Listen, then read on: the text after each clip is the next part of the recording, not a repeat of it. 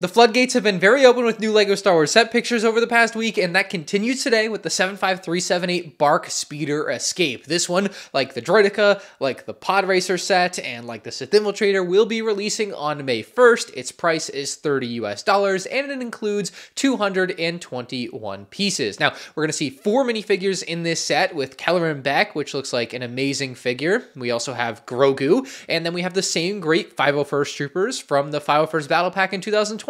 They just look a little uglier now. If you want to get some without the helmet holes, or if you want to add a couple shock troopers to your scene, check out MandRproductions.com. I've got these in stock. The reason I bring up shock troopers is because some people will look at this set and think they should have been included, and I agree if it was based on the latter half of the scene, but because this is like the fresh out of the Jedi Temple, escaping the temple scene, it definitely fits with the 501st Troopers, and I really love that they at least gave a little bit of extra scenery with the lamp post, possibly the first lamppost in LEGO Star Wars history. So I think technically that lamppost is part of the Jedi Temple, so it might be the actual first part of a Jedi Temple that we've ever had in a set, if I'm not mistaken. Moving on to the BARC Speeder, though, the build looks really good. That white and red really pop together, and it's accurate to what we see in the scene. They did add on a couple of very large stud shooters to the front of the set, which I think in this case, more so than really any of the use of that stud shooter, really does take away from the look here, which is unfortunate. So there are some stud shooters, nice play feature, bad for the aesthetics of the model. The back end of it looks like it's covered in stickers, which will add nice detail, but again, should probably be printed for the price. And then we actually have the sidecar, which is going to have a space for Grogu and his pram. So I've got the last one here from 2013, and the sidecar could actually spin around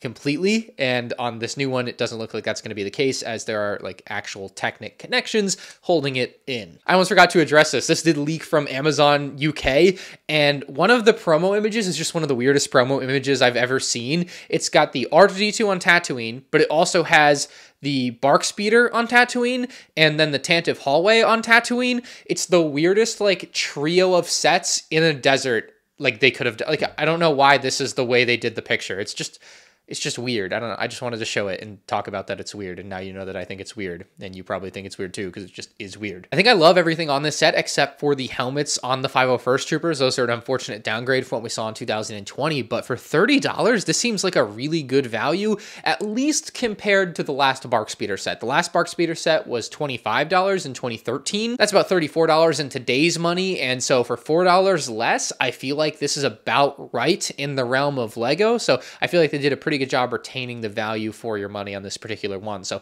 let me know what you think about this BARC Speeder Escape set. It's pretty much what we expected, except the addition of the lamppost. I think that was the one thing here that we didn't know or didn't expect, and I think at that, it's a really cool addition because it just adds a little something extra to the set, and it's probably the reason it's $30 instead of $25. But hey, it's a good set, except for the helmets on the 501st Troopers. So let me know what you think in the comment section below. Hit the like button if you enjoyed. It makes you subscribe so you don't miss my review on this set as soon as I get it in hand. See ya.